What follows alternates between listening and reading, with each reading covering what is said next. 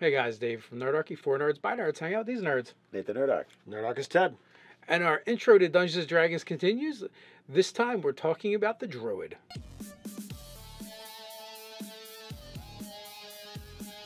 First off, we want to start this video with a thank you to our sponsor, Easy Roller Dice.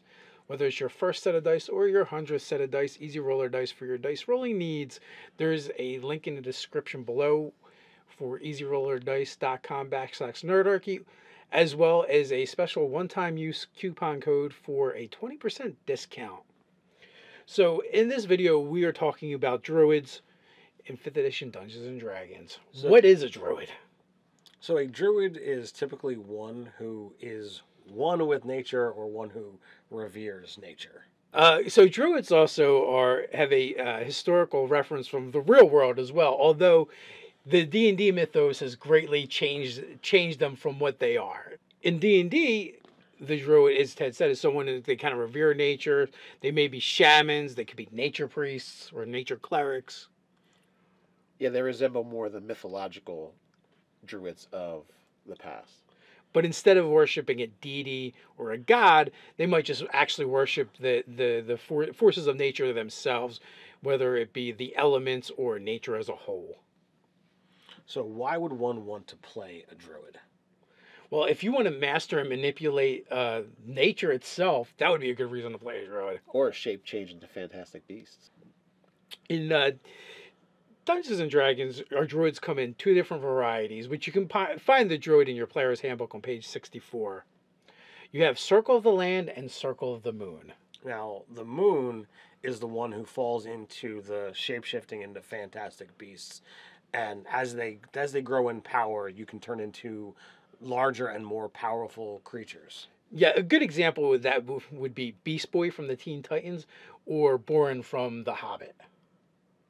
Now, the Circle of the Land, this is the one that focuses their power more on spellcasting.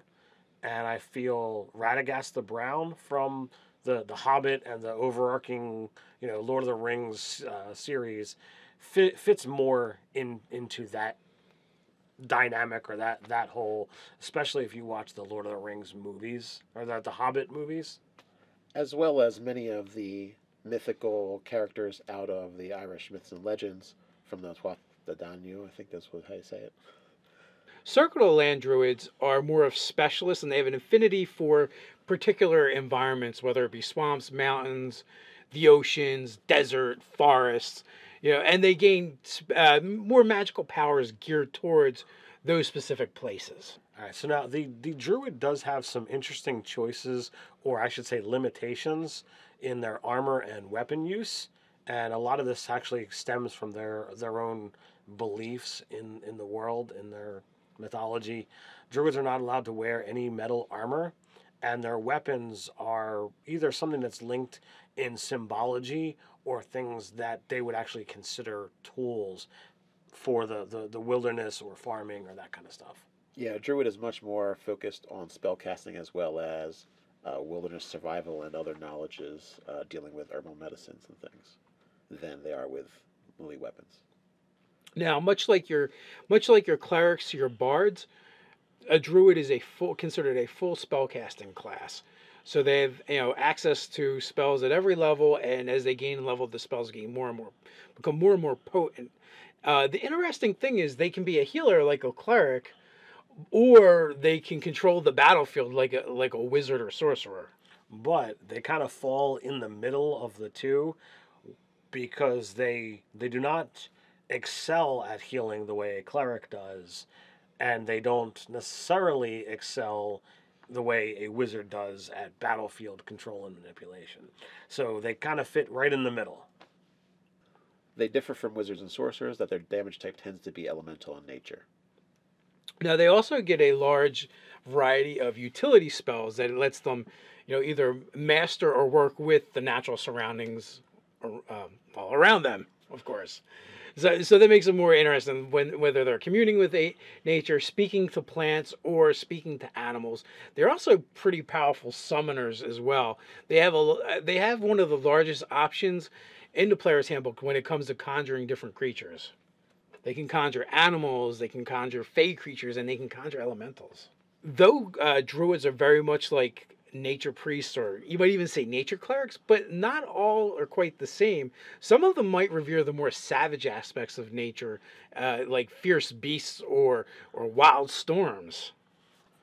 Some might be more geared towards actual reverence and literally just try to be protectors and have an area that they consider that's their domain, and anyone that tries to damage the plants or animals in the area is considered a threat. And while those druids may be more militant in their actions against more developed regions of the world, they can just as easily be the opposite, where they're looking for a peaceful coexistence between the natural realm and the realms that humans make and the other races make. Yeah, you might find druids in a village teaching the farmers how to coexist with the natural surroundings to the best of their ability. And how to make their crops grow better. The druid suffers from the same problem as the cleric when it comes to who makes the best druid, right? Because the primary casting ability for a druid is wisdom. While there are no races that have the primary stat of wisdom, there's several that have the secondary, though. So the ones that would actually benefit here are going to be your wood elf and your hill dwarf, but both of them are going to have their secondary bonuses to wisdom. Also, with humans and half elves flexibility in where they put their bonuses, they also make good base druids. Now the wood elf is more geared towards nature in general, so I think that one would be for a lot of people a prime choice. But half elves are close to elves, and humans are good at just about everything. So I think those three really do a good job. But then again, if you want to play a hardy druid with access to more weapon proficiencies, I would go with the hill dwarf. But as always, you can play any race with the druid class. If you have any questions about druids or how to play them or what's the best way to make a druid, you can put those comments down below, and either one of us or one of our awesome fans will be more than happy to jump in and answer them. While you're down there, don't forget to like, share, and subscribe. Don't forget to check for the easyrollerdice.com/nerdarchy link in the description below and get your 20% discount. You also check out the articles over at nerdarchy.com. So until next time, Stay nerdy.